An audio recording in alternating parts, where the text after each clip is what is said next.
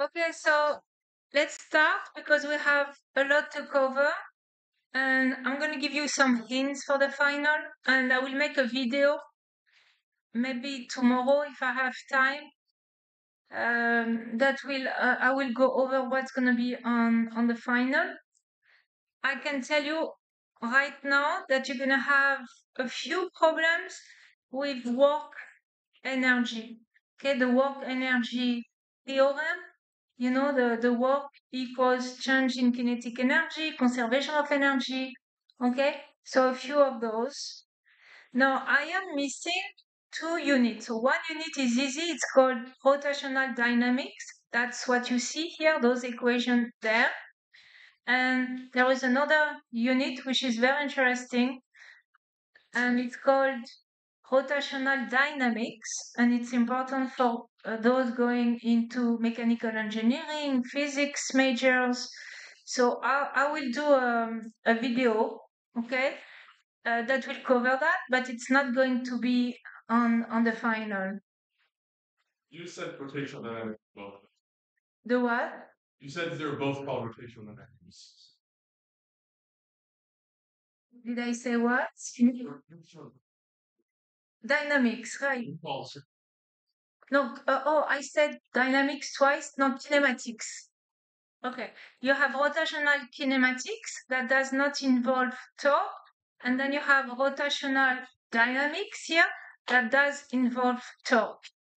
Okay, so this is very important for mechanical engineering, maybe civil engineering, and physics major. So I will make a video just for you, for the physics enthusiast, but it's not on the final.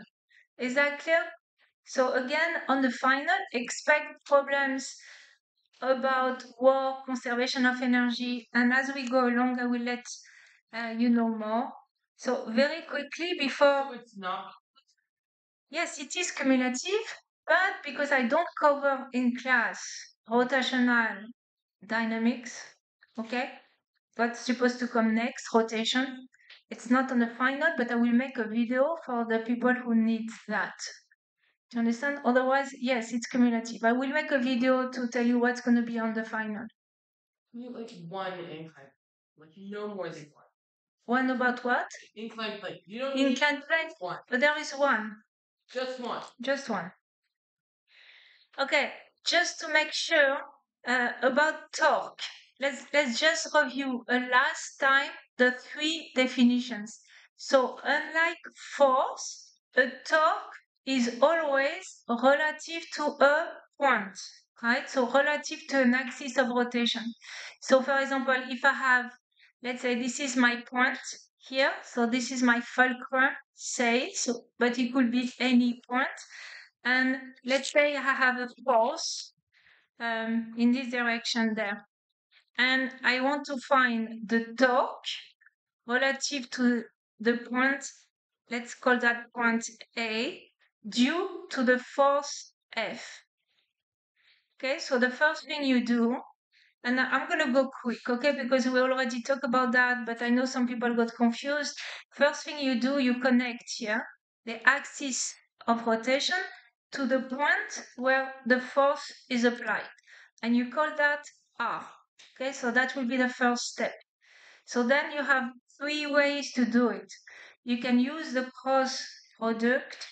Okay, so that will be the formal way to define torque. But in this class, you don't have to worry about it. Okay, so if you want to know more about it, you just go back to the first unit of your book, and you can look at it, you can study it, but it's not, you don't have to worry here.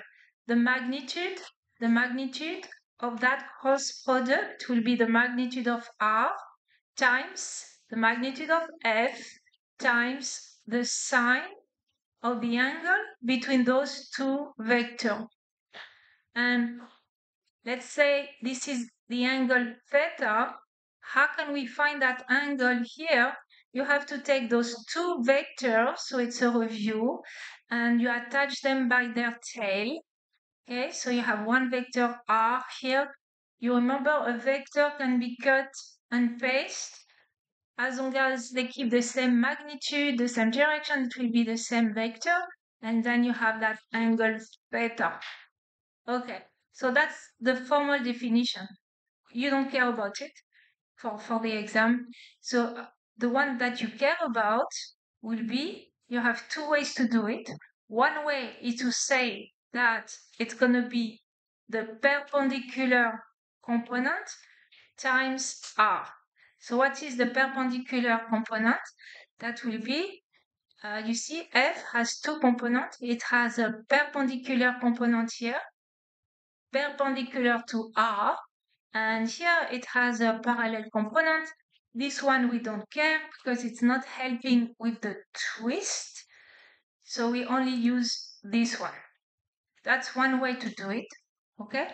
The other way to do it is to use the lever arm, and that you will need today, okay? Because for some problem, it's easier to use the lever arm.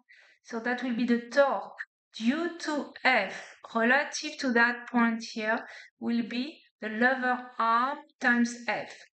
And those here are equal to each other. So how to find the lever arm? Again, you extend F.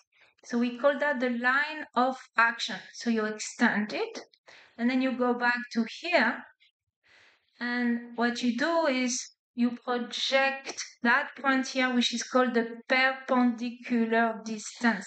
That is the smallest distance between the point and the line. Is that clear? So this is called lever arm. Very important for engineers. Okay, not computer science engineers, but the other. Okay, is that clear? I just wanted to specify this. Yes. In terms of the torque equation that you put in, it's the lever arm times the force. Yes, lever arm times the force, or perpendicular, the perpendicular component times r. It's the same thing. It's going to give you the same thing. That means that here you're going to have, if you have a sine here, you're going to have the same sine here. If you have a cosine here, we'll have the cosine. It's going to be the same thing. And you solve. What do you solve? But you solve using trig. Yeah. Yes. Right?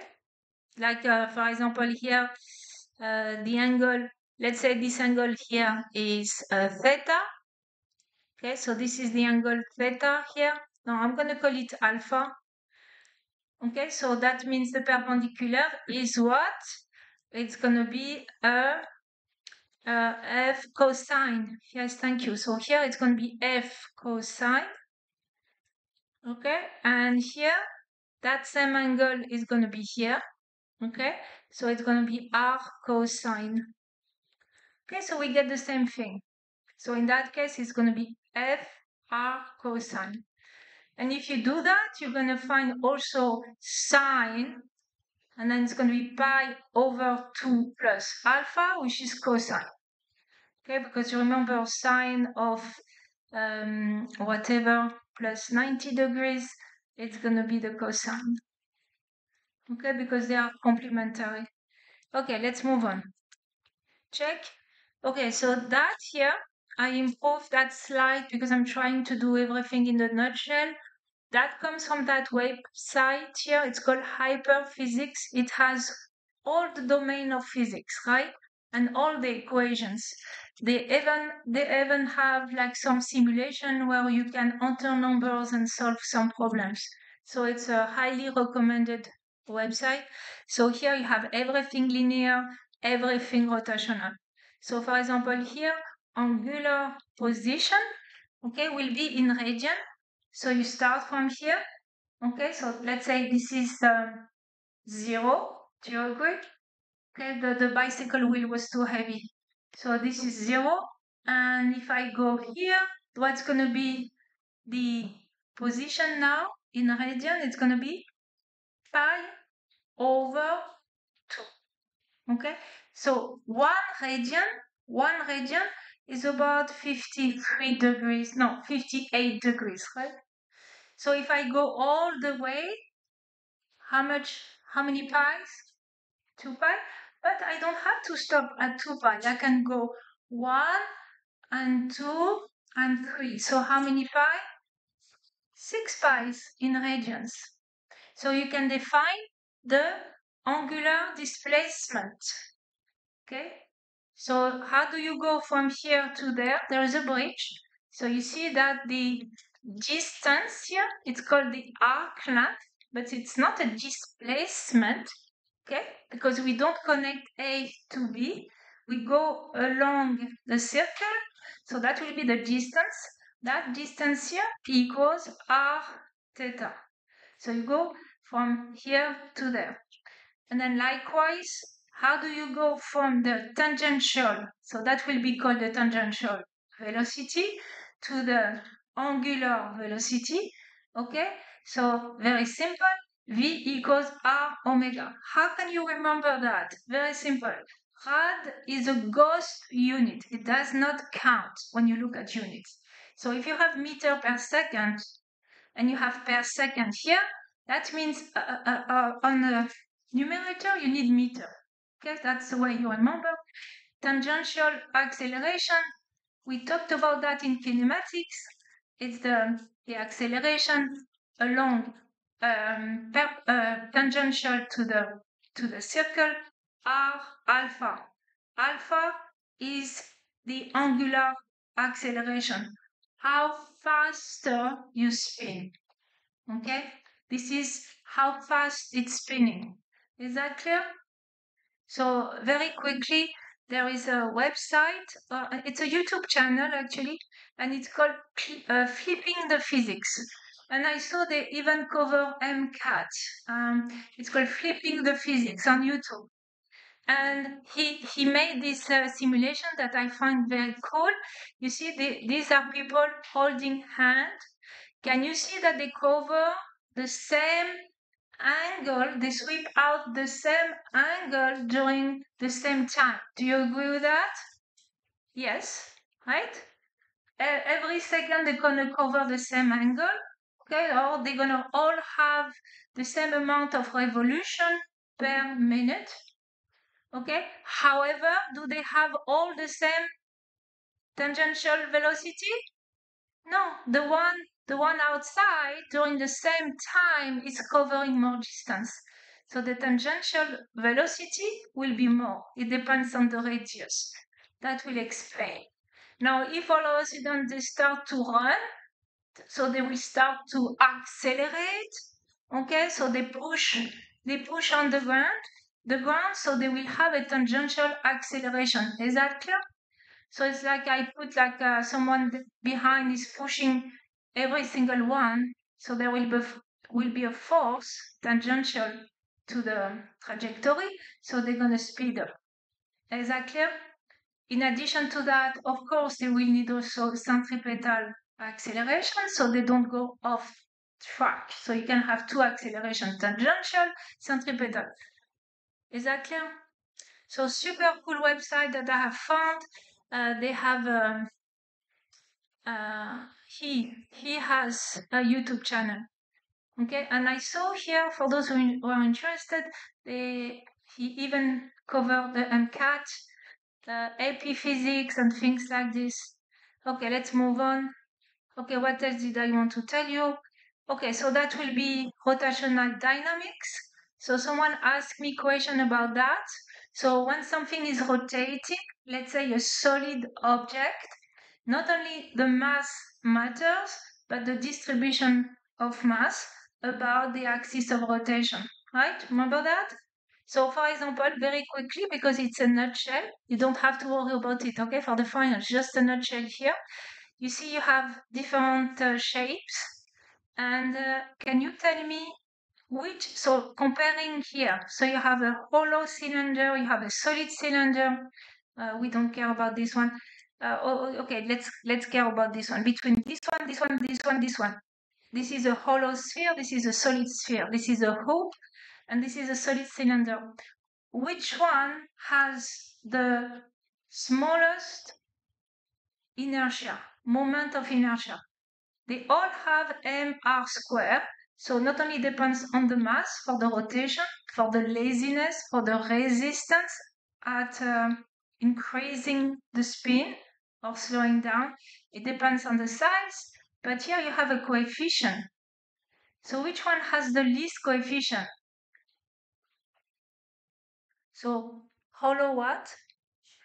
So hollow sphere is 2/3. How much is 2/3? 66.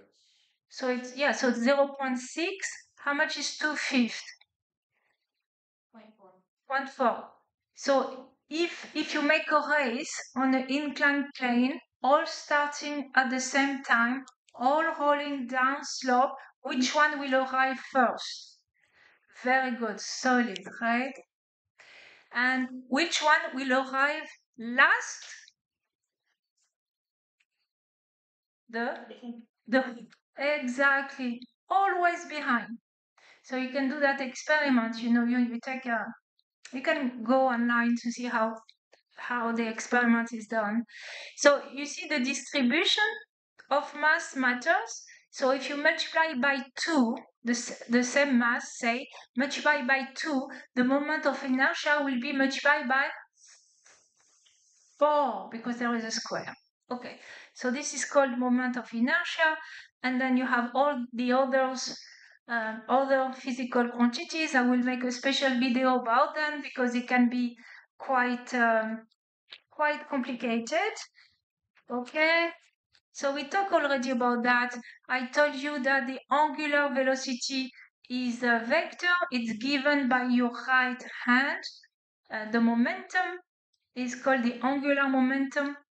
It's proportional to the velocity. You also have an acceleration. We already talked about that. Okay, moving on.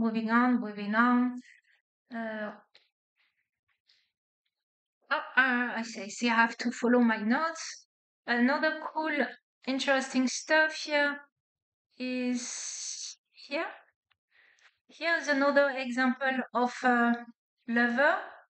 Now, which one is closer to the fulcrum, the effort or the resistance of the load? Closer. Yes, you're right. The effort is closer. So does it amplify the force? No, but it amplifies the motion, right? It amplifies the motion. That's a very good exercise because that actually is like you have a load here that you have to push. That's why if you need to muscle up here, it's a good sport. Okay, that's all I had to say about that. I had to say about it. Da da da da da da da da da da da da da da da da da da da. Yes, yes, yes. Or call it or circular. Circular motion we did. I'm just missing mechanical, the dynamics, rotational dynamics.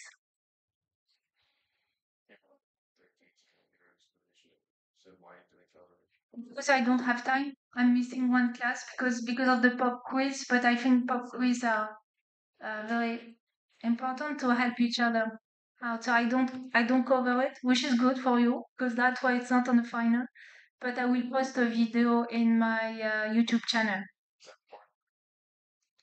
Well, what class is this? No, it's important for engineers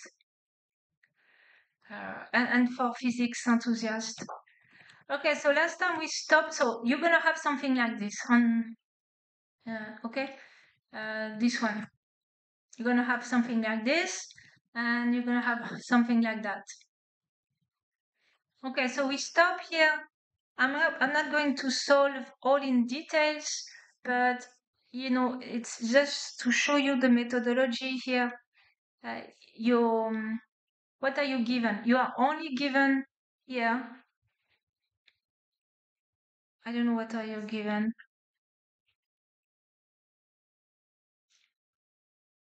Hmm.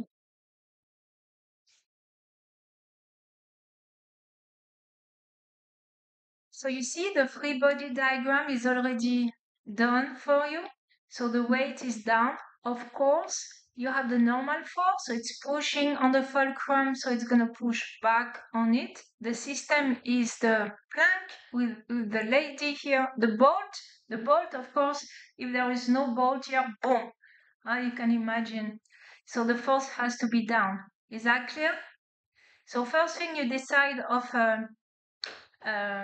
fulcrum. And again, I told you that before.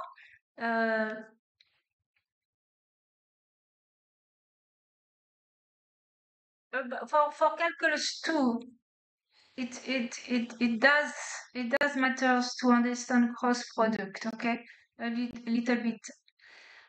So here the idea is that the axis of rotation does not matter. You can take it wherever it's convenient. And where is it convenient is when you want to get rid of a force in your computation. Let's say you don't know a force, okay? You put your axis of rotation here and you get rid of F1, for example, in your equations because there is no torque. If there is a force applied at the axis of rotation, the torque is 0. Okay? So let's do this one here. You see, this one will be imagine you have your lower arm. Always think of that like this way.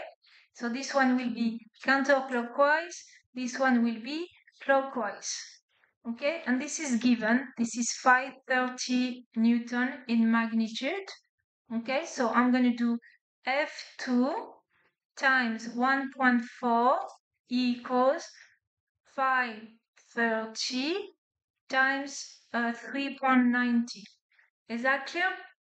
I don't need to do all the blah blah blah with cross product because look, it's perpendicular, so that there is no worry about that. So this one is easy. So this one, I'm using the sum of the counterclockwise equals the sum of the clockwise. Once you have done that, you need to find F1. So you have two ways to do it. Either you decide now to place the axis of rotation here, so that way you get rid of F2 and you only have F1 and W. That's one way. The other way is to say, because it's in equilibrium, everything up equals to everything down. So what is up? You have F2. What is down? Very good. F1 plus the weight. So once you have F2 here, you plug that into here and you solve for F1. Okay, that's one way. The other way will be to take the fulcrum here and to do the computation again. So remember, when you have those kind of problem, equilibrium, if you have pound, it's fine. You can keep pound, okay, because you will have pound on both sides. Okay. So these are the answer. F1's supposed to be 950 and F2 1480. Did you find that? Okay, you find that. Good. Can I say it's an equilibrium here? Do you think that the red stick here is going to be staying? Yeah, that's where the axis of rotation. No, so you have here, you apply a force this way and you apply the same force there. Is there an equilibrium? No. Okay, so it means yes, up equals down, but the torque, it's not a torque equilibrium. So it's not in static equilibrium. So to have a static equilibrium, you need sum of the clockwise torque equals sum of the clockwise torque, which is the case, but you also need, which is not the case, sorry, but you also need sum of up equals sum of down and sum of right equals sum of left, yes? Okay, this problem, it's going to be something like this for the final, so pay attention. I have my notes all over the place, so that's a problem. It's a problem for me. Okay. Okay, so wait, what? You can think 2 seconds. Don't give me the answer right now, right away.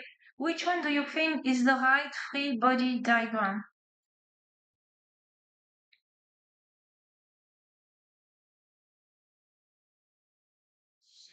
See?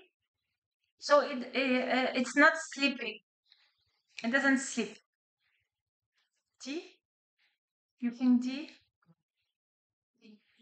Actually, it's D because you have the static friction. It's the thing that prevents the ladder here to slip. Okay, so what's going to happen if you climb up the ladder here past the center of mass? Okay, so what's going to happen? The static friction here is going to increase, and then once it reaches the maximum static friction is mu s times the normal. Boom. After that, it's going to slip because kinetic friction takes over. And remember, kinetic friction won't be enough. So for people working, in construction, you have very strict rules. I think the distance here has to be 1/4 that the height here. Can check that because otherwise you climb up, you're fine, boom, then there is a lawsuit. So it pushes on the wall, so the wall is pushing back on it, so that will be a normal force.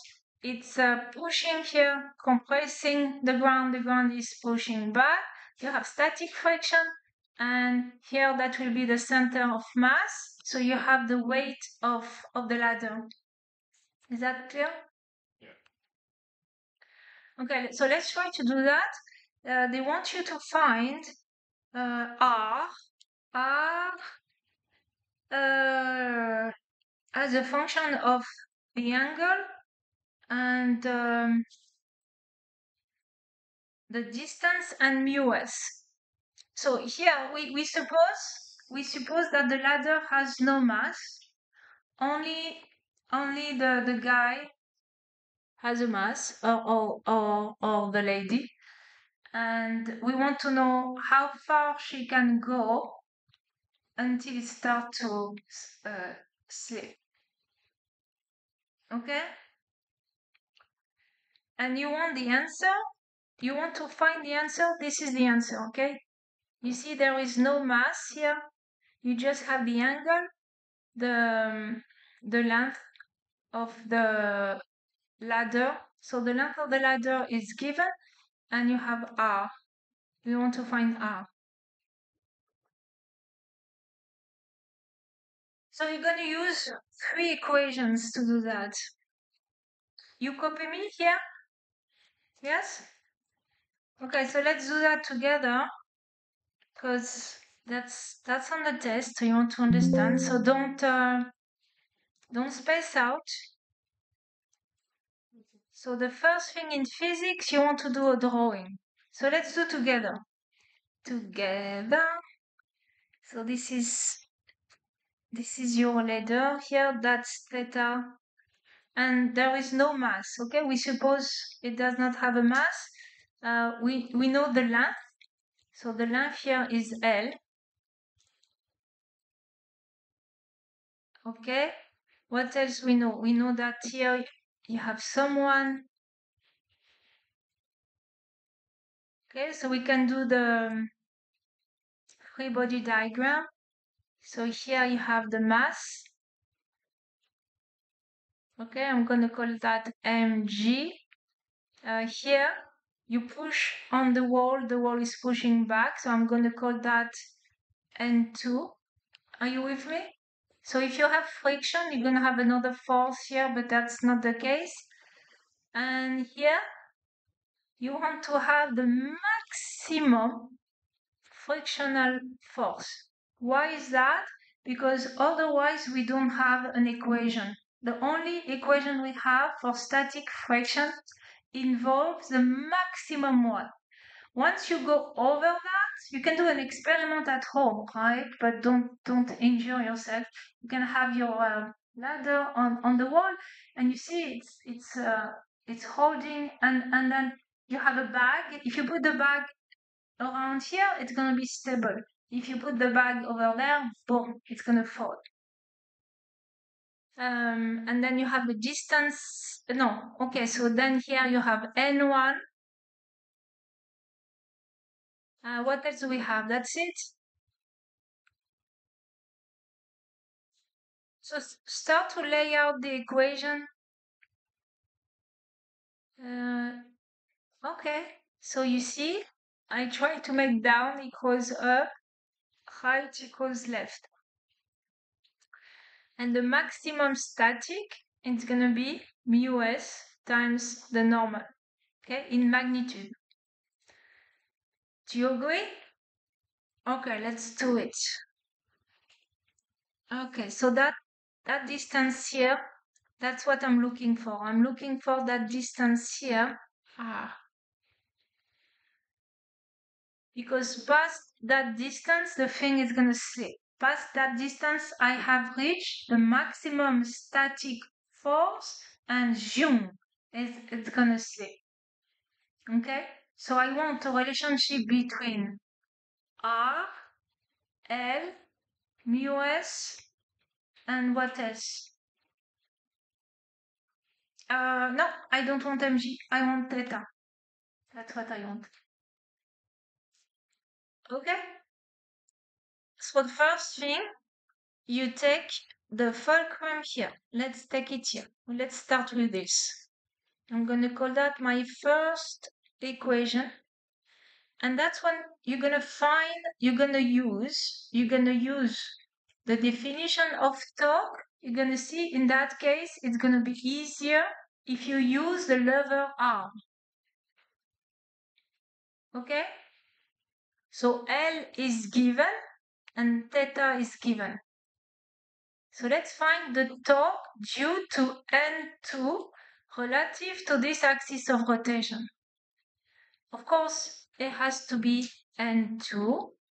And I'm going to use the definition with the lever arm, and you're going to see why. Well, now, if you want to make things complicated, you are welcome to use a different definition, but look, I'm going to extend. Okay, I'm going to extend here, and I project the axis of rotation. That's going to be here. That's going to be my lever arm. So this distance here, it's going to be my lever arm. Okay, so that's going to be N2. So that distance here, relative to here, it's going to be sine or cosine? Sine, very good. Sine theta r. Are you with me? Pay attention on the test. So the other one, the torque relative to the fulcrum due to mg. Okay, it's going to be mg, the lever arm. Okay, how can I find the lever arm? Do it on your paper. Okay, just draw it, don't stare. Staring doesn't help. Okay, so look. I extend. First thing. Then I go back here and I project. So that will be the lever arm here. That distance here. So that distance here is what? Cosine or sine? Cosine. And R is actually here, sorry. R is actually L, right? Here I have a L, because that will be the distance here. Okay?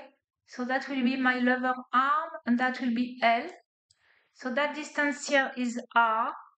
So it's going to be cosine R. Are you with me?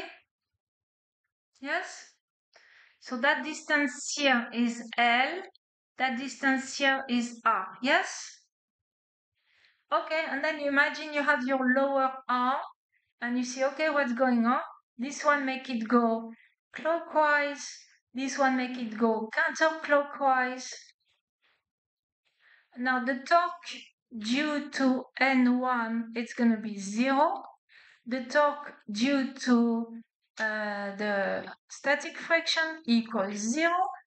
That's the idea, because it's pulling or pushing. So it's like if you want to twist your arm, you push on your elbow. Okay, it doesn't help. Yes? So if you are solving a problem with torque, imagine your lower arm, the axis of rotation is your elbow.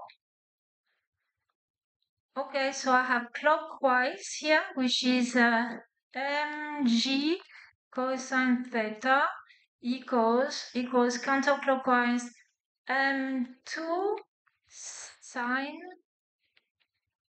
theta L, and I'm losing a R. Okay, so that will be my first equation. Okay, just to make sure. Yes. Are you with me? Okay. So we want to get rid of N2. Okay, so what else can we use as an equation?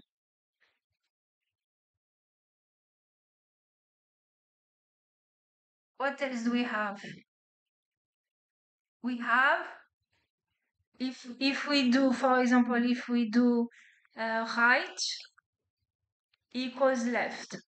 Okay, it's not too hard because it's a review of what we have done before. There is nothing new really under the sun here.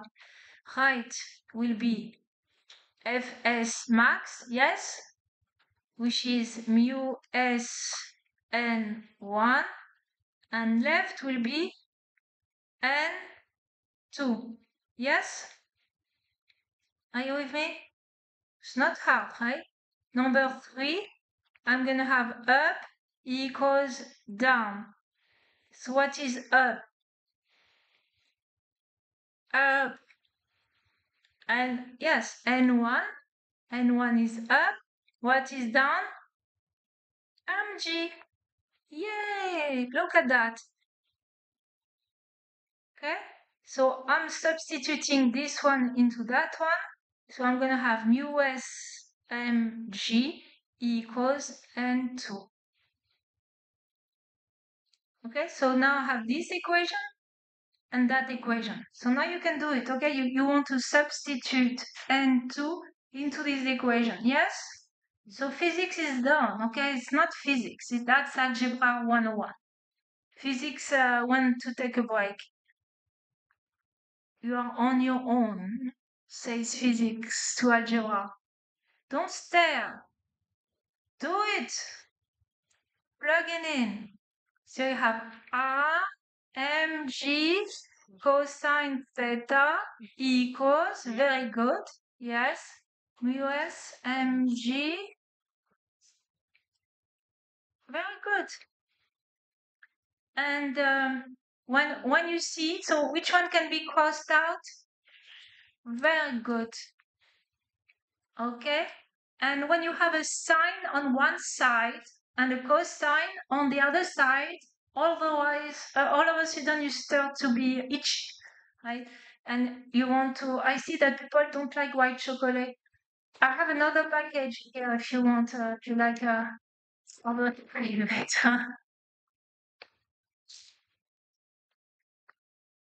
I don't like white chocolate either. The white chocolate is not really chocolate, it's just sugar. So anyway, so you divide by cosine on both sides, yes? So you have R equals mu s tan L, right? Isn't that beautiful? Huh? So if I went too fast, it's okay because it's recorded. You have a problem like this. It's a typical problem. So that problem is very famous. Okay, so you see that you need a minimum angle. You can do the computation. There is a minimum angle. Closer to the wall, safer it is. Okay, because as long as you are at standing on the lower part, it's fine, and then you go up, boom, it's gonna slip. So what do you think here? Where is the center of mass here? See, does it make sense? Right? Here is a very easy demo you can do for the center of mass. If you have a broom, a broom, one part is very heavy, right? you put your two fingers at two edge at the two ends of the broom or the baseball bat. You bring slowly your finger together, slowly, and when where they meet, that will be the center of mass. And you see that your finger next to the side with less mass will move very fast. The other one will move slow because there is more mass, so more friction, and they always meet at the center of mass, and the broom will be in equilibrium on your two fingers. Work the same with a baseball bat. You can do that. So anyway, that will be the center of mass. So here we have another kind of problem because now there is no one climbing, but you have the mass of the ladder. I know the pronunciation, I never know. And so can you find tangent?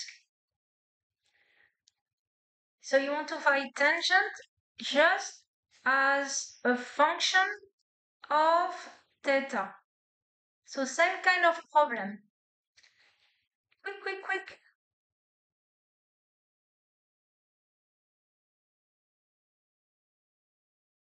So same kind of problem here.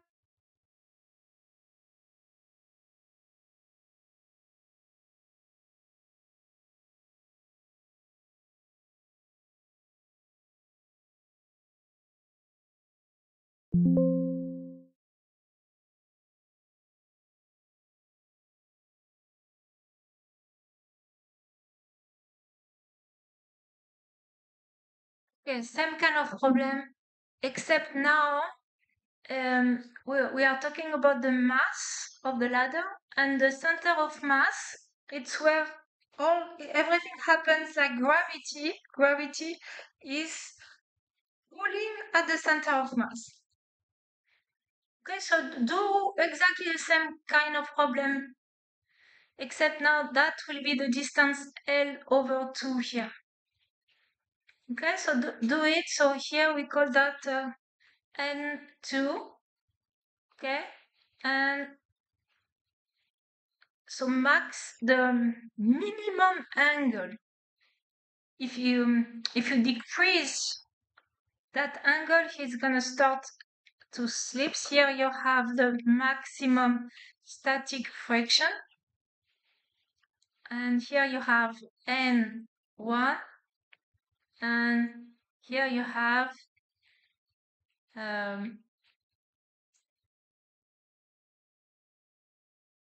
mg. Yes. So you see L1 equals mg, which makes sense, right? If you do up equals down, so again you have N1 equals mg, okay, and then you have left equals right. So you have the frictional force equals N2. Yes? That by definition is the coefficient times N1 equals N2.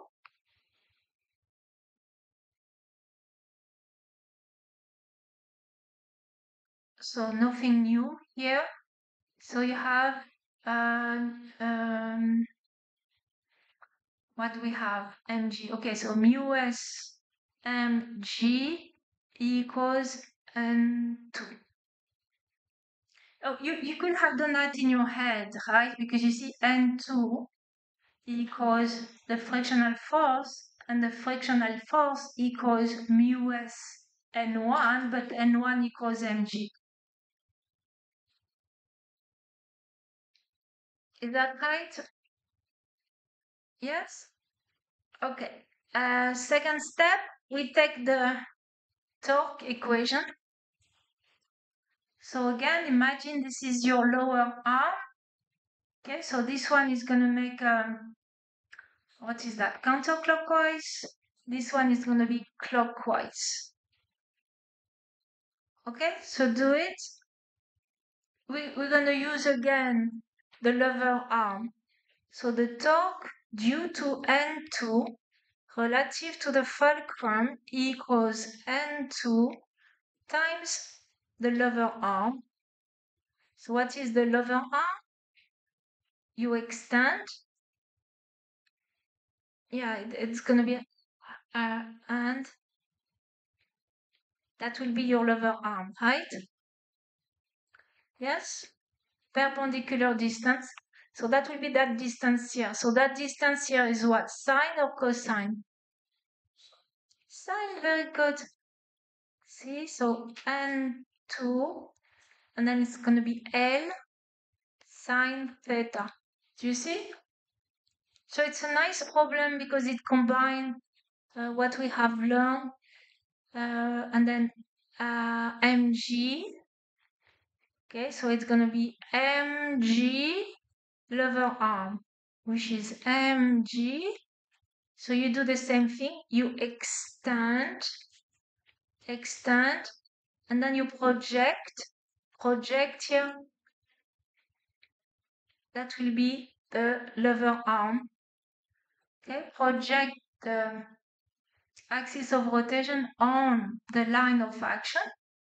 So here you have L over 2, and that's going to be cosine or sine? Cosine.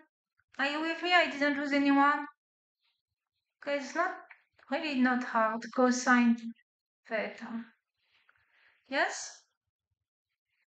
So then I say the sum of the counterclockwise in magnitude, okay?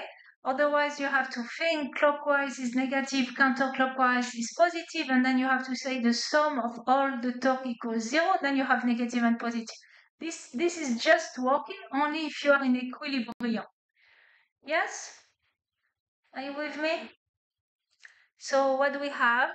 We have N2L sine theta equals mg L over 2 cosine theta. Yes? So what is it that you can cross out? N. Very good.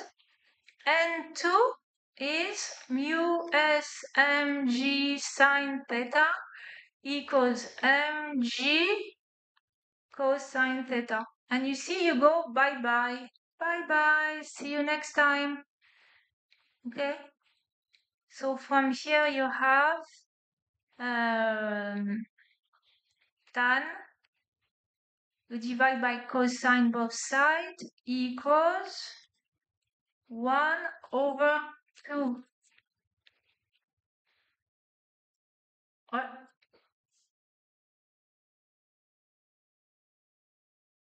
Okay.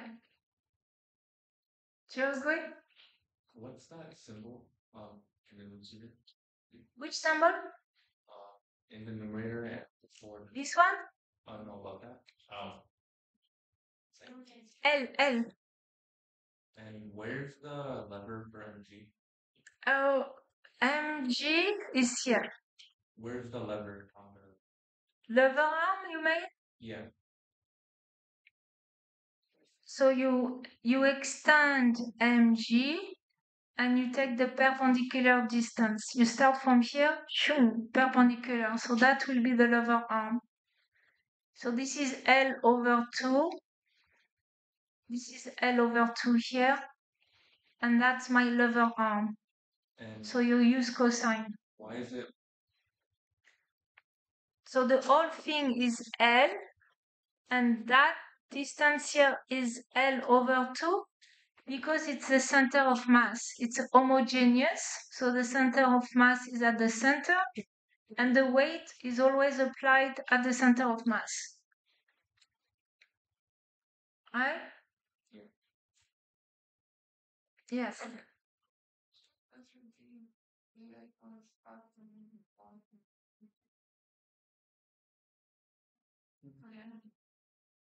What? N. The angle, yes. So yeah, you're right. So then it will be arc tan 1 over 2 mu s. You're right. Okay. Okay, so let's take an example. Here. Oh, oh yeah, we didn't do the computation. Mu s is 0.4. So let's do the computation.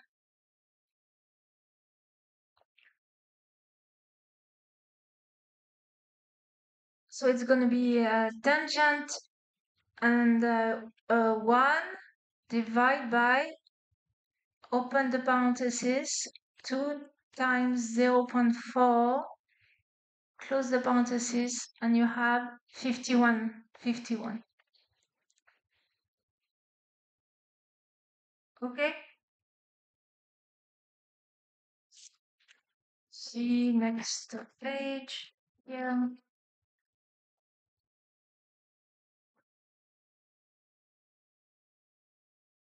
Okay, I didn't lose anyone. So in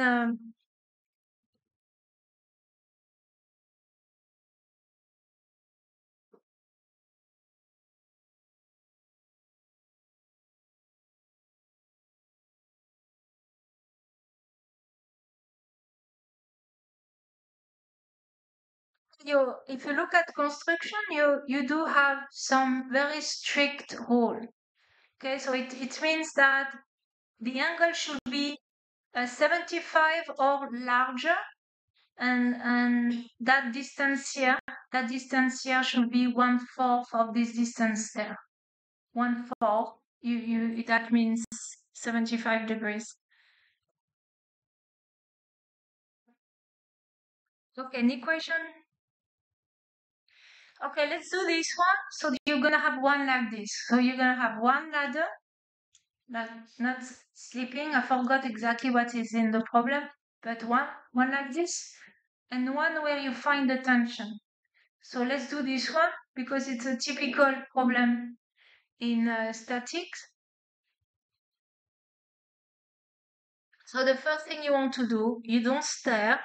You make the free body diagram. Can you do that? Do the free body diagram. I mean, that just means trace the forces acting on the beam.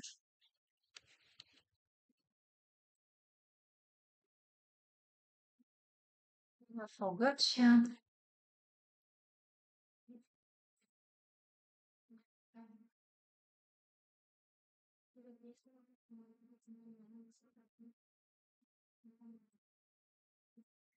You doing it? So the system, always think of that. Okay, you have an imaginary bag, and the system is the beam.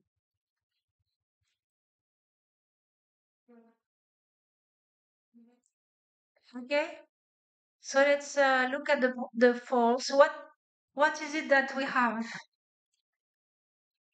Very good. So you have the tension here. Okay, so wait. You have the person. So the person is gonna apply a weight. You have the weight of the person because my system is just the beam, right? So I put my beam in my bag. So you have that person here, and the magnitude is 600 Newton, 60 kilo. And you also have the weight of the beam. And since we suppose it's a homogeneous beam, so it's going to be at the center, so 4 meters from here to there. It's going to be 200 Newton here. Do you agree? Okay, so but if we have only this, of course we are in trouble. Okay, I will not agree to go on that.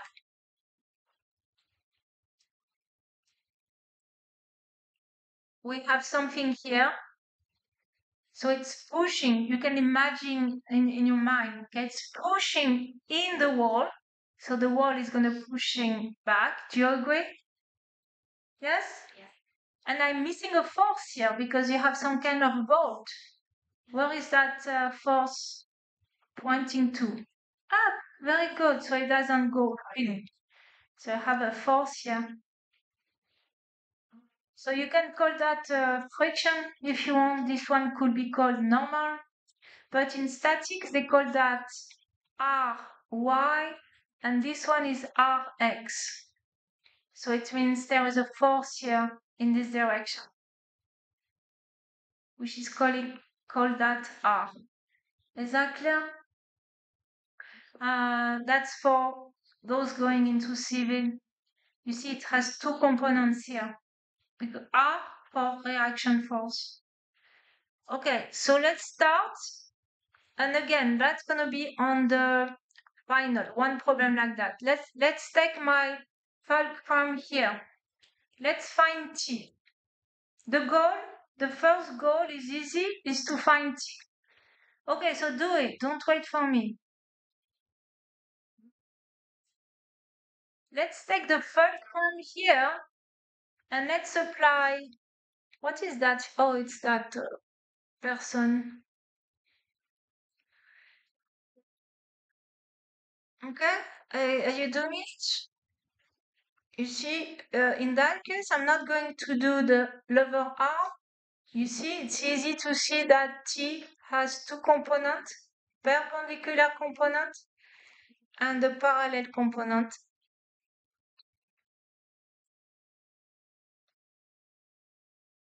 Then you imagine you have your lower arm and the elbow is the axis of rotation. So you see, this one is making a counterclockwise. Do you agree?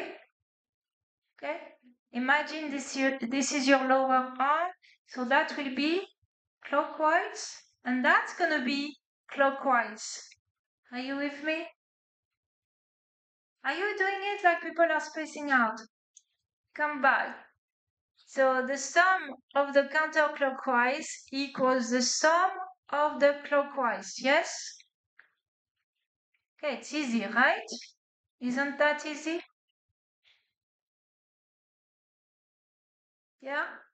So the torque due to T here, it's gonna be perpendicular, okay? And then what else do I need? I need the distance here. What's the distance between the point where the tension is applied and the fulcrum? 8, very good. Sum means plus. So you have this one, which is 600.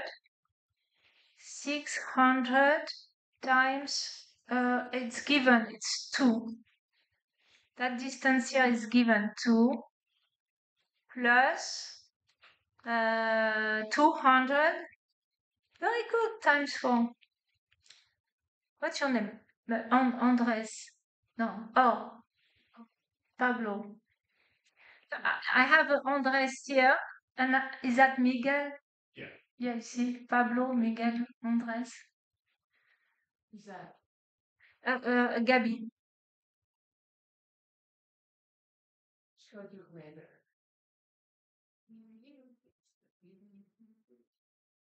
Okay, so what do you get?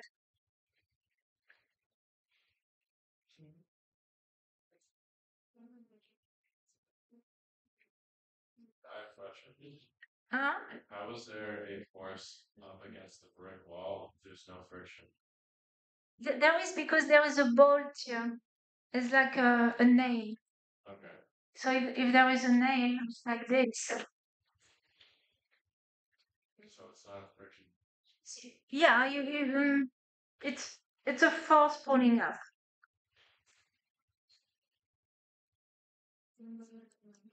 Uh,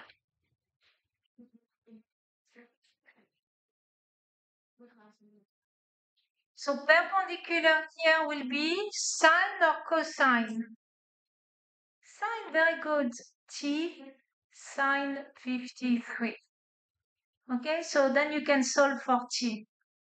T sine 53 equals 10,000, no, 1,000 divided by 8, that's 250.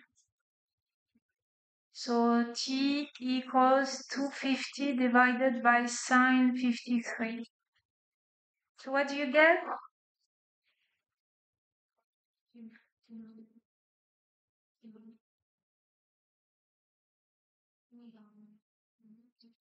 What do you get? 571 for T. 571? Huh?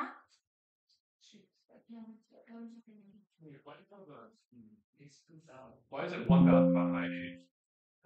Oh, is that 2,000? Yeah.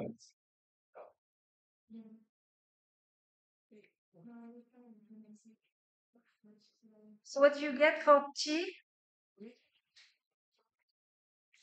Thank you. Sorry. Okay.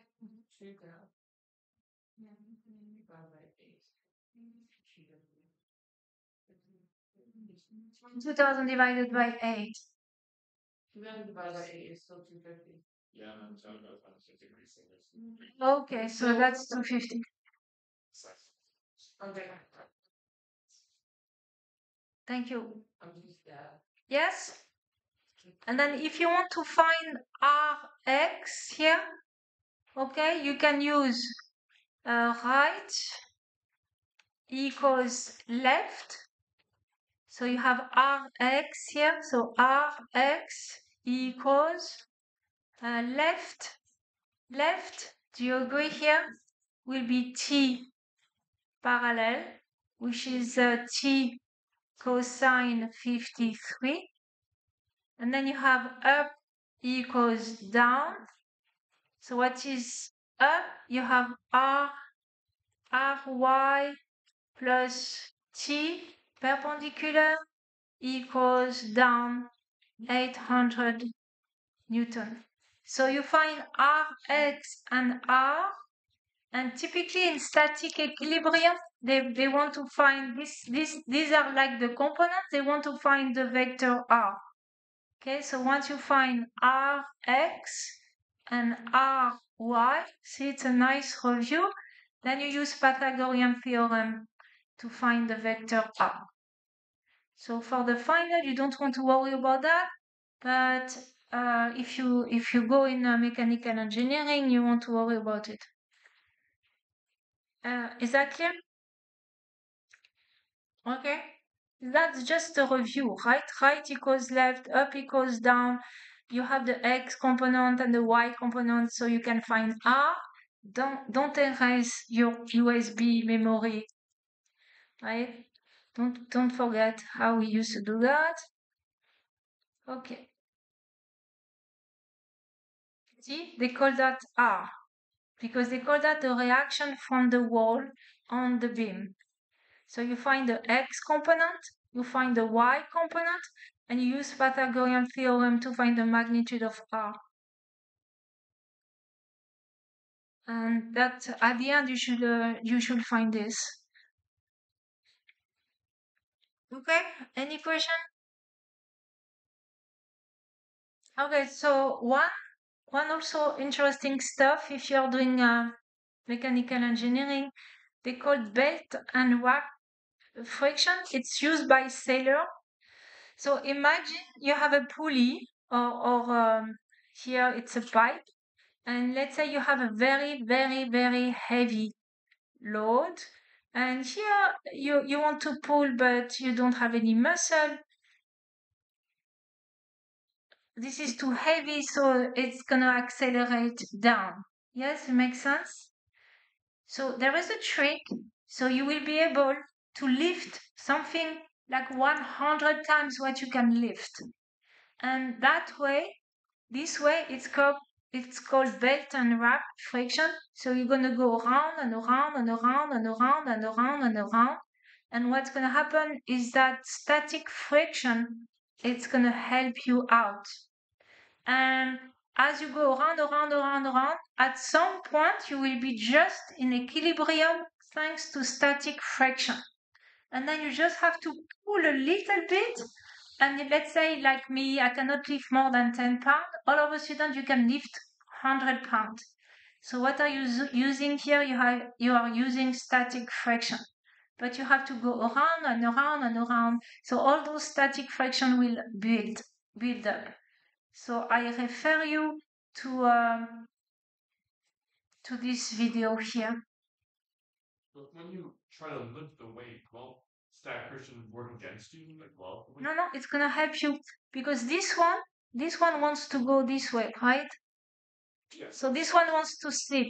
So that's gonna be static friction in the other direction. So it's working for you. But if you try to move the weight up, it's gonna want to go the other direction instead of friction. No, because you can't because this one is winning. So we want to know you don't let it go. You go.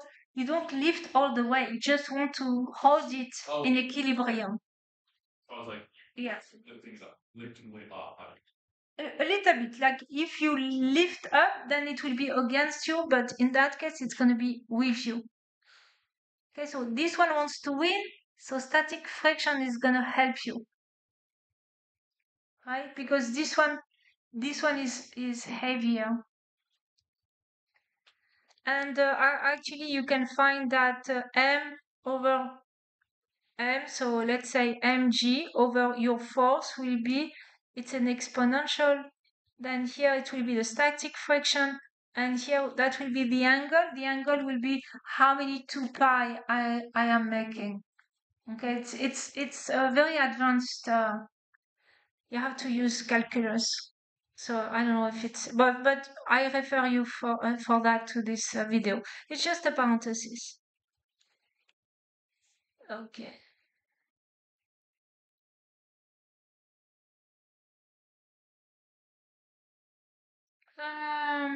So I'm equilibrium, blah blah blah, blah blah blah. Center of mass, very important. So the center of mass will be the point where gravity is applied. Okay, the center of mass only responds. So the center of mass has its own life. It will only respond to exterior force.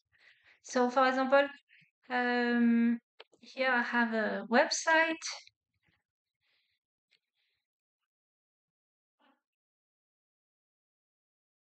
You see the force here, the force is applied up, vertically up. Do you all agree? It's like giving a pinch up.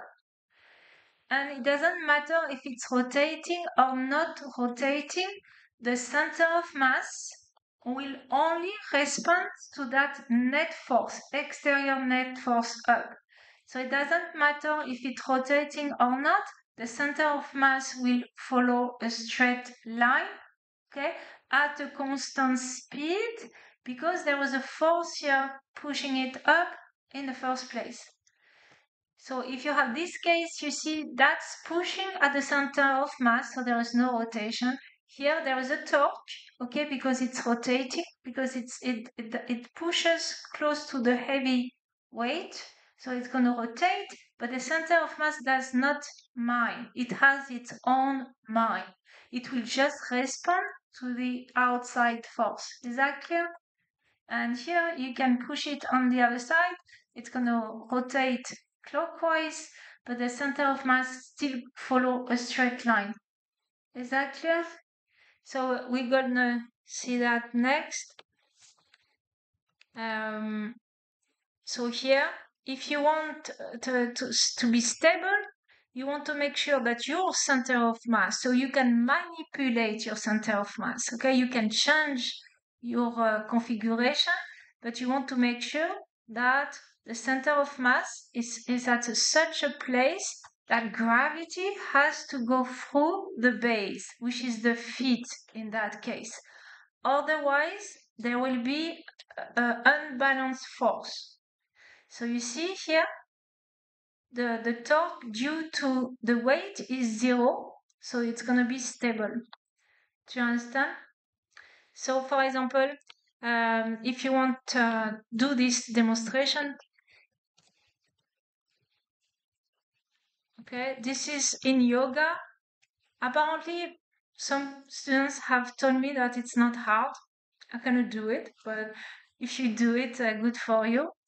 The idea is that you manipulate your center of mass. So your center of mass is here, just above your hand. So that way, the torque due to this part here equals to the torque due to that part there, and you're not going to fall. Some student last semester did that. She claims that it's easy. Okay, I tried, didn't work. So here's a demo that you can do. Easy to do. You take a baseball bat, you bring your fingers slowly, and where they're gonna meet, that will be the center of mass. So everything happens like the weight of the baseball bat will be applied at that point. Right? Sorry. Here's another demonstration you can do.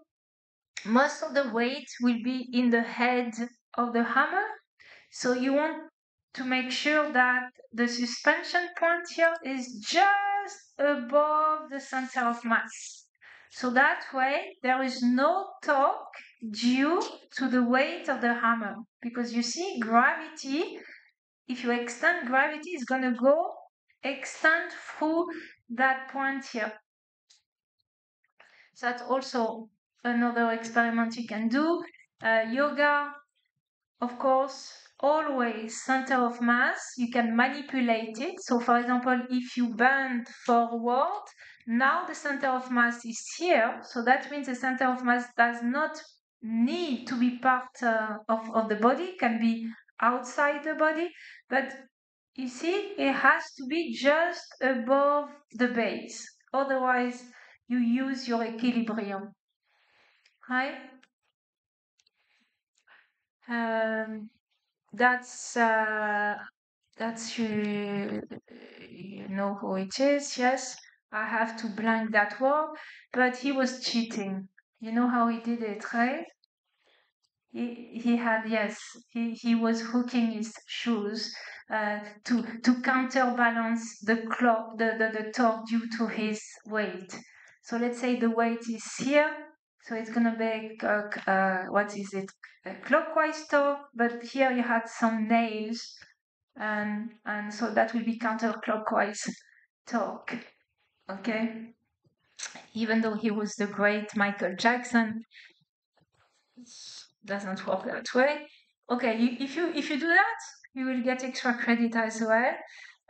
Cannot do that either, of course.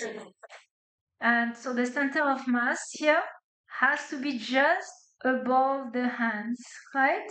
Through the base. So that's why the Leaning Tower of Pisa doesn't fall, because its center of mass goes through its base. And so here you have the mass due to this part of the body making a counterclockwise. This one will be clockwise, so it's going to be in equilibrium. The torque due to the weight equals 0. Is that clear? So that's something that my student physical therapy, I used to teach physics to them. So women can do that, not men, because of the center of mass. Because women is that they have a lower center of mass, men have a higher center of mass. So it means we can do that, but not men. I don't know, you can try if you can do it or not. And this is not possible. Okay, you're gonna fall forward because you see the center of mass is here, so the weight does not go through your feet. Right? So the center of mass has to do between men and women, depends on the hip. Okay, so that's another experiment you can do, is to find the center of mass of a shape.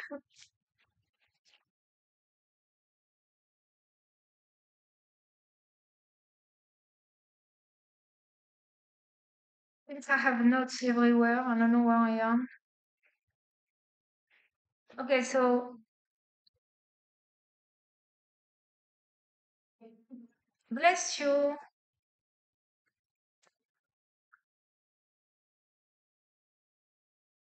Uh,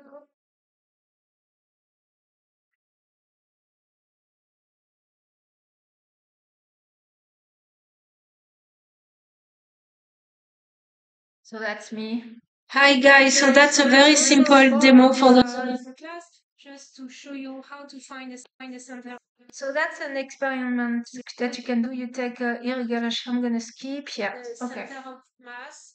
So you see, you take a irregular shape, so it could be made of cardboard, and you have a string here with a load here. So that means the center of mass is along that line here, okay? Because gravity is pulling down, okay? So the center of mass has to be along that line. So then you take a marker. Gravity is pulling down here. Oh, I hate to hear me. Okay, I'm gonna mute me. Can try to make a line. That's when I realize I have an accent. Okay, I don't hear my accent, but when I hear me, I say, "Oh man, I have such an accent." Yeah, you see, okay, and that means the center of mass will be along that line. Okay, so that will be at the intersection. So again, you can take a marker. You can do that with cardboard. Boom.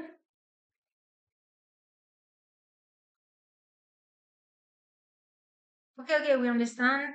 Moving on. And then you take another corner, and it's going to meet exactly at the same point. Isn't that interesting? That will be the center of mass. Then you take it. Take that, you put your finger here. And it's going to be in equilibrium. Isn't that beautiful? Right?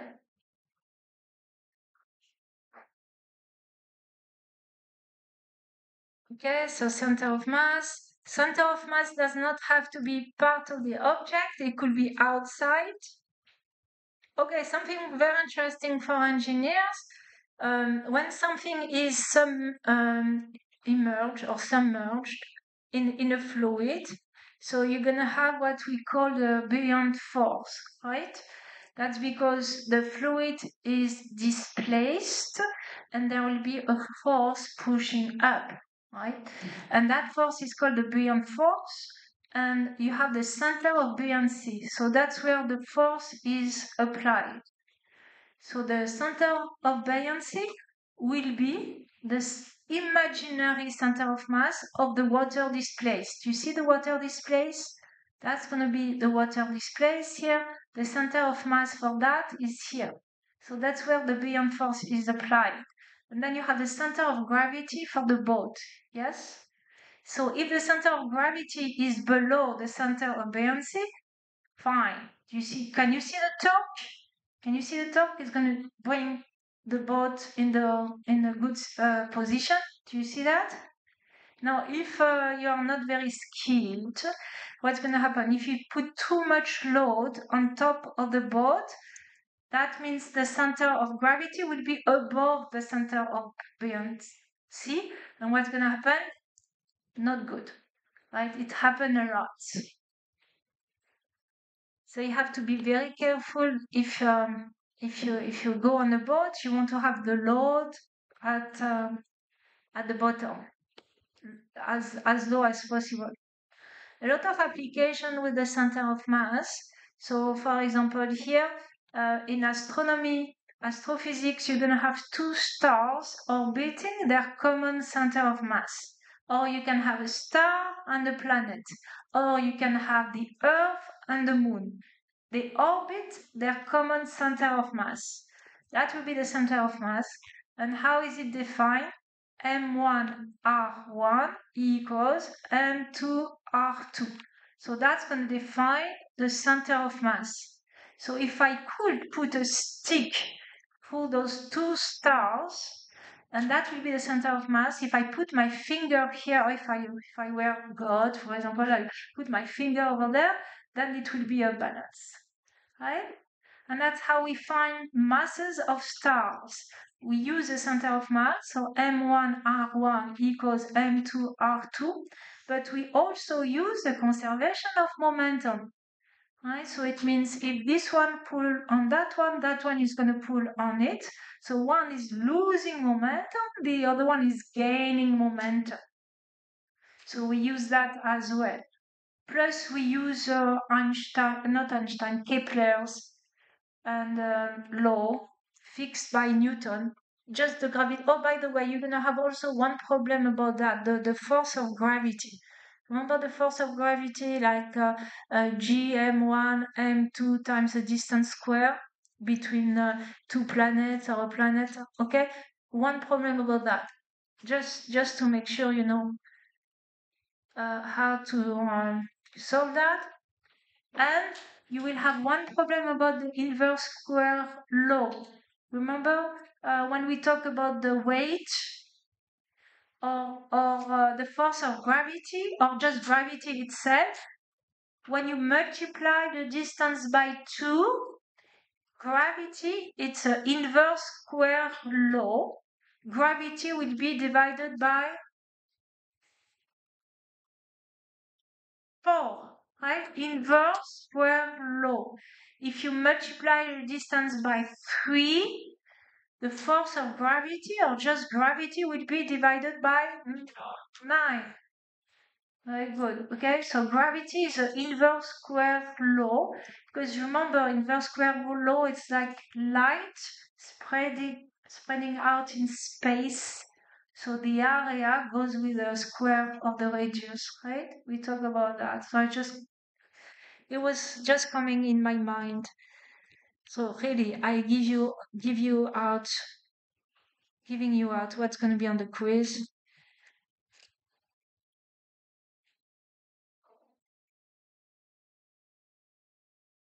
So you said you were going to give us a study guide or some type of. I will make a video. So you see, you have two stars orbiting their center of mass. That's how it works.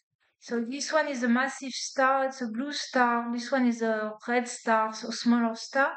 But you see, you can put an imaginary stick through them, and that will be the center of mass. That's how we define the center of mass, right? So R1 M1 equals R2 M2. Do you see that? And you see the transfer of momentum. Do you see this one? Do you see? It's gaining momentum. This one is losing momentum. It's called the slingshot effect. Right? So if you want to go to, I don't know, Saturn, you're going to go next to Venus with the spacecraft, and Venus is going to pull on you. So you gain momentum. It's like free energy. It doesn't even like Jupiter. Let's say we have Jupiter and the Sun.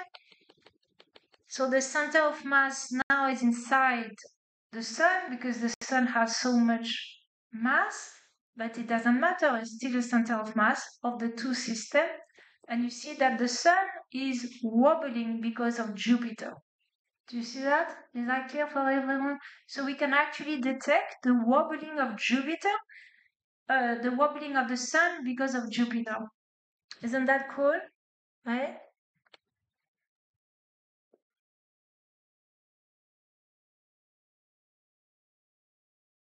So very careful if you work as an engineer. Don't forget your physics. They have forgotten their physics here. So this is a stable equilibrium. So if you take the axis of rotation here, the torque due to the center of gravity will be balanced out by the torque due to the normal. And you see, big distance, small force equals small distance, large force. This is bad. Bad engineer here should be fired. Problem. You see the problem here? There was an unbalanced torque because the center of gravity was here instead, so too much load. Apparently, it's because the passenger left the. I don't know what happened, but I have the video.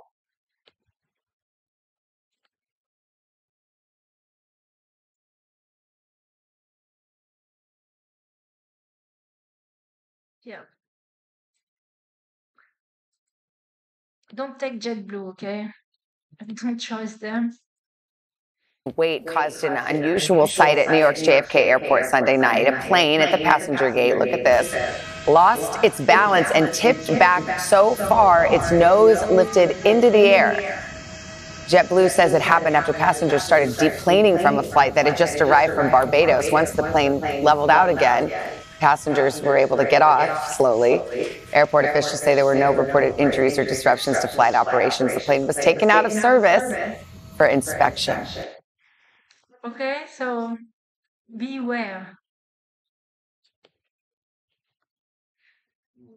Okay, interesting about the center of mass. Again, it only responds to external force. So in that case, you see the center of mass is going to follow a projectile motion. So everything happens like you can reduce the center of mass to a particle mass, just 1 point with the mass of the hammer. It doesn't matter if the hammer is making like complex rotation about the center of mass. The center of mass has a mind of its own. The center of mass only responds to the exterior force, right? So you can manipulate the center of mass. So you see here that by bringing the legs up, she's manipulating the center of mass. The center of mass will follow a projectile motion no matter what, but now she seems to hover above the ground because she changed the distribution of her body above the center of mass. Isn't that cool? But the coolest thing ever, listen to that. Do you know this? The high jump, they didn't do it this way back then in the 60s. They had to jump head first, right? And then this guy was a genius. Okay, I always forget his. I know his first name is Dick something.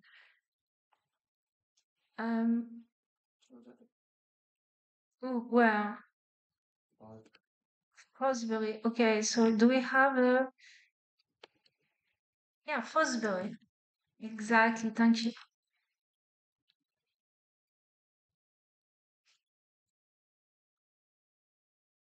So it was for the Olympics 1968. He revolutionized the high jump for the Olympics. That was done ever before.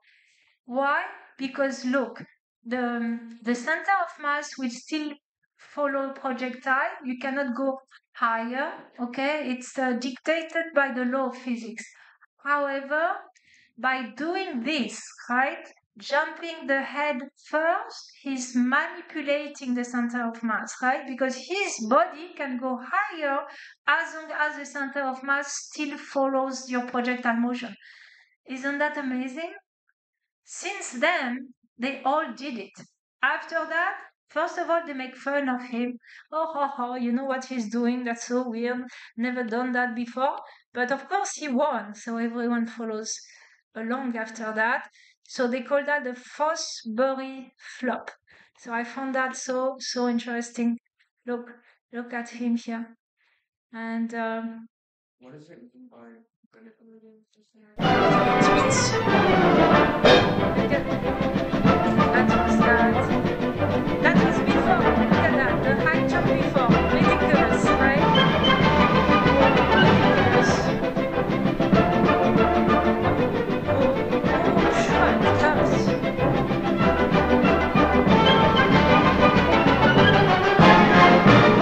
him.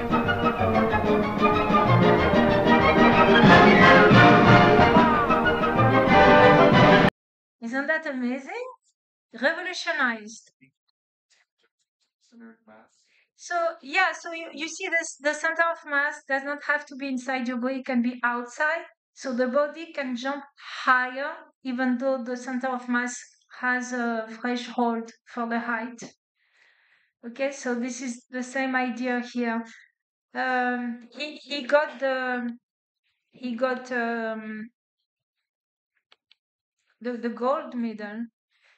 Dick Fosbury, 1968, in Mexico City, 2.224 meters. So it was an Olympic record at the time, right? So sadly, he died like recently. He was only 75. 75 is not too old. Okay, another thing interesting about the center of mass is that, as I said, it has a mind of its own. So, for example, when you have a fire war, here you have an explosion, all the little pieces will go their own way. However, in such a way, it's such a configuration that the center of mass has to obey free fall. So the center of mass will go up and will go down.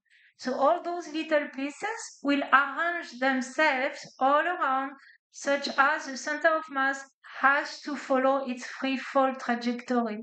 Isn't that crazy? And so if I invite you to look at your book for center of mass problems, because explosion, also interesting. So if you have a toy missile, so I specify it's a toy missile here, there's a big explosion. You see all the pieces will go in different ways, but in such a way that the center of mass will keep doing its thing. It will keep going for a projectile motion. So if you have two pieces here, you need to have two other pieces on the other on the other side. Isn't that interesting? So you have very interesting problems here. So there is an explosion here. One piece goes here, the other piece has to go there in such a way that the center of mass will keep being between them. Right? Will be along that imaginary trajectory. Huh? Isn't that interesting? So here a lot of problems, those kind of problems here. I think Elijah, you asked this question last time. See, there is a platform here.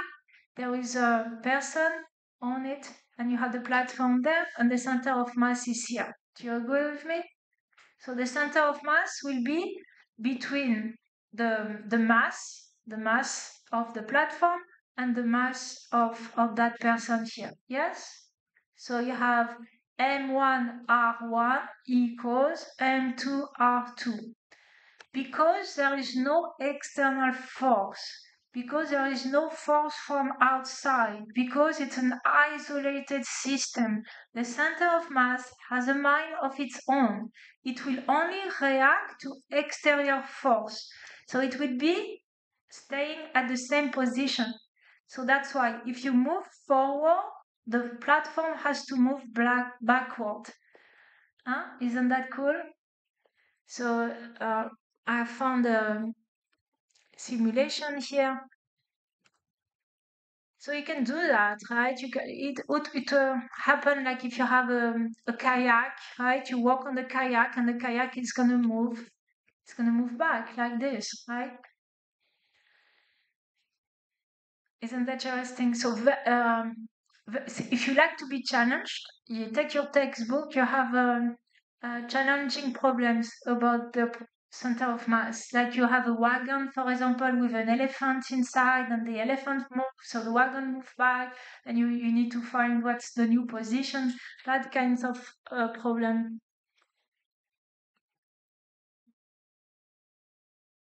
So you have an equation.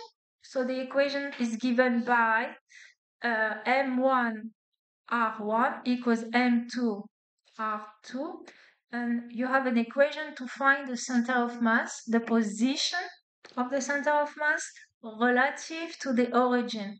Okay, so it's like a weighted average. kind of physics, right? Even if you don't know the definition, it kind of makes sense. So that will be m1 over m1 plus m2 plus and then m2 over m1 plus m2. You see, it's a weighted average. So it's like the final grade is 20% of assignment plus 60% of the test. So it's kind of it's the same idea. It's weighted. Do you understand that? Okay, so that will be the total mass. So you have m1 over the total mass here, and here you have m2 over the total mass. Are you with me? So for example, this one, I don't know, try to do this one.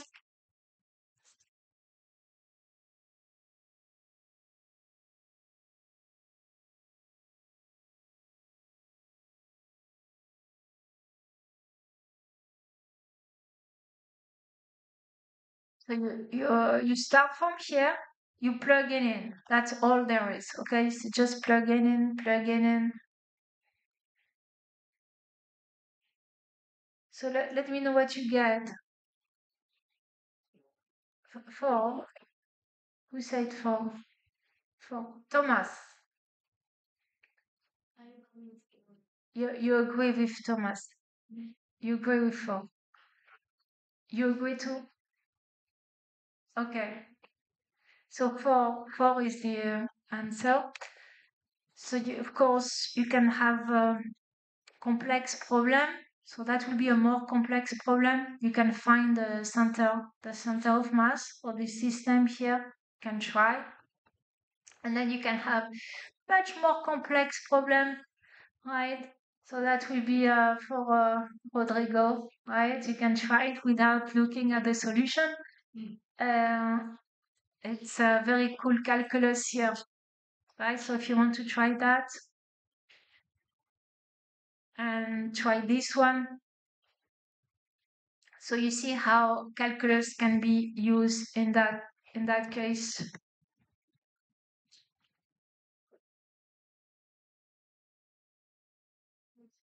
Okay, so what I remember, so I will make a video to review for the test, but there will be something like this, where you will be asked to find a tension. There is one problem with the what is called the ladder on the wall. I forgot what they asked, but I remember it's with pound.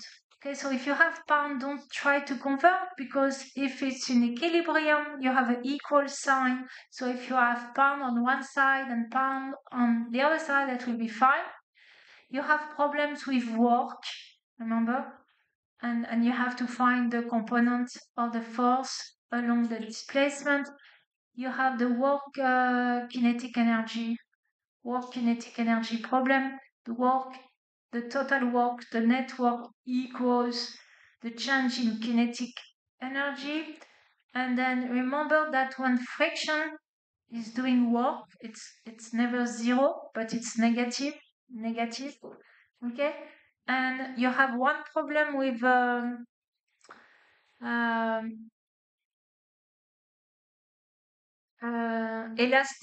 elastic potential energy, that also, so don't forget that. And I wanted to say something else and I forgot.